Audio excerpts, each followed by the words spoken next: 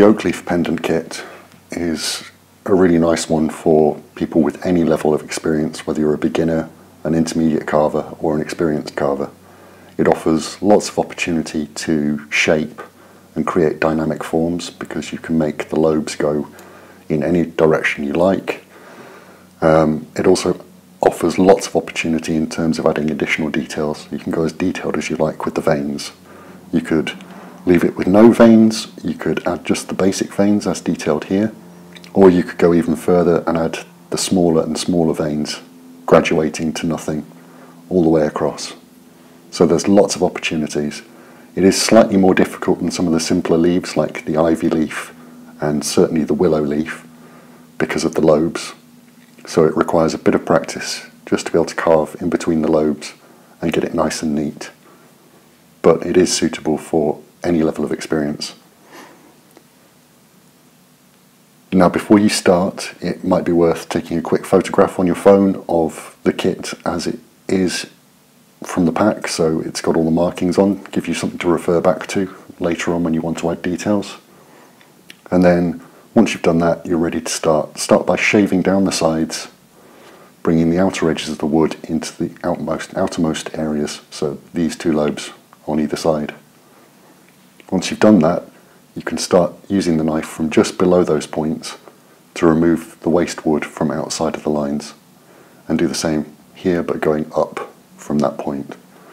Once you've done that, you can then start to look to cut in between the lobes. To do that, make a fairly straight cut in following that line, and then take a slice up to that line to remove just a little wedge of material each time. Repeat that process until you get into all of the nooks and crannies all the way around.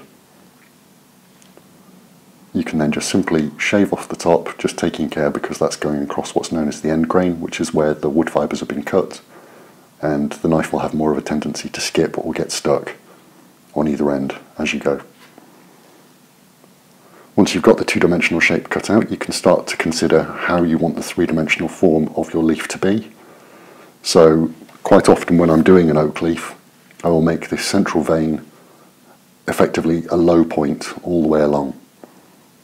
But equally, it's quite nice, whilst making that a valley, to be able to drop the front or the bottom of the leaf down towards the back, and the same at the top, creating a leaf shape a bit like that.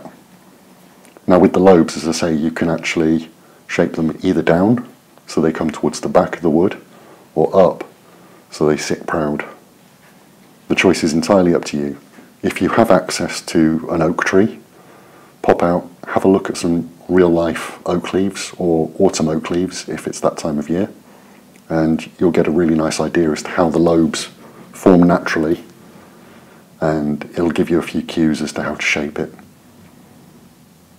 Once you've done the shaping as you want, if you're not entirely happy with how smooth it is, you can use the sandpaper that came in your kit just to finish it off. Start with the 120, which is the coarsest grit, move to the 180 and then the 240 to achieve a really nice smooth finish. Once you've got the finish as you want it, you can then start to put in the markings. Now for the veins, the way that I tend to do it is to use the tip of the knife and score all the way along the line, and then shave down either from just one side if I want to create stronger contrast of light, or from both sides if I want to create a valley. So for example with the central vein, you may want to create a valley for it, in which case you can shave from that side and then from that side to create just a dip.